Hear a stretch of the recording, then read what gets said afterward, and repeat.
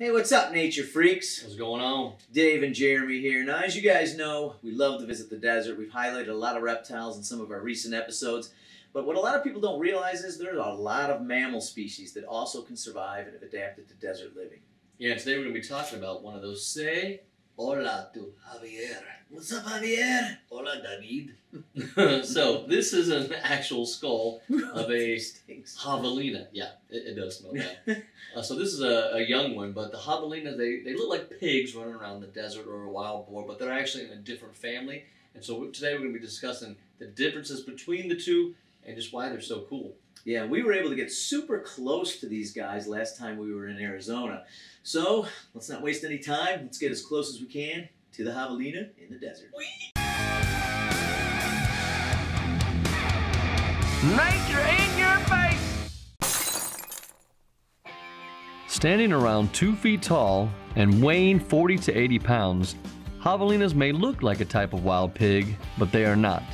They are actually members of a group of hooved mammals known as peccaries.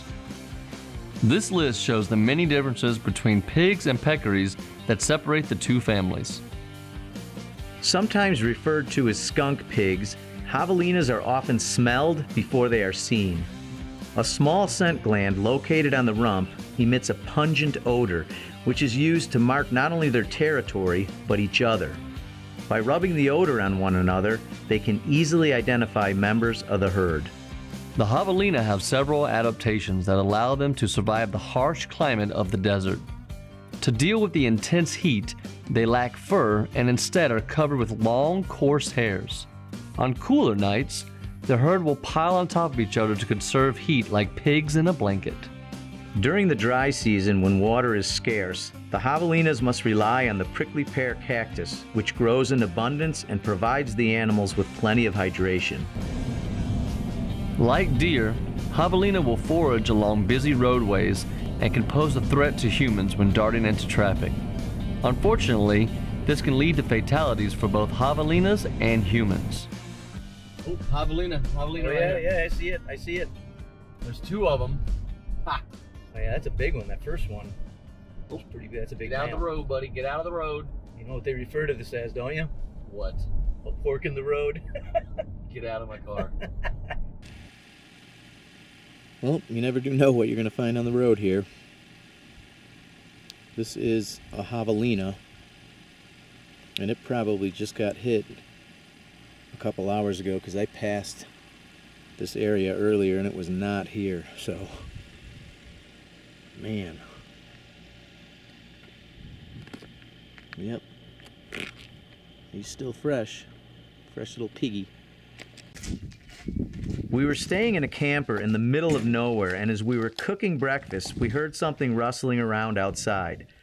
A small group of javelinas, likely attracted by the scent of food, began to congregate in front of our camper.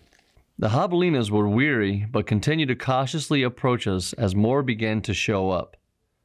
Although not typically aggressive, they are known to attack if they feel threatened. Alright, so we just got a big group of javelina creeping in on us, and we're just sitting here not moving, and they don't seem to mind us. Their eyesight is poor, so they can't really, they're like the T-Rex. If we just don't move, they're not sure where we're at. Yeah, but their sense of smell and hearing is awesome. And I think they're here because we just made some toast and some breakfast, and they smell it and they're moving in. They also eat this bird seed up here. Javelinas are not exactly fussy eaters. With the help of their flexible snouts, they will dig and root through the soil in search of succulent plants, seeds, bulbs, beans, tubers, and grubs. They will often move through residential neighborhoods under the cover of darkness, tearing through garbage in search of scraps or destroying gardens, leaving nothing but hoof prints in their wake. Javelinas are also very well camouflaged. You likely would have never noticed this one if it hadn't moved, and we have been startled on multiple occasions by the sudden explosive movement as they scurried through the brush while we were hiking. Intent on getting a closer look at the javelina, we set up an action cam close to the ground near a bird feeder that the javelinas had been attracted to. We thought they'd ignore the camera, but instead, They curiously sniffed at it and at one point even began to chew on it.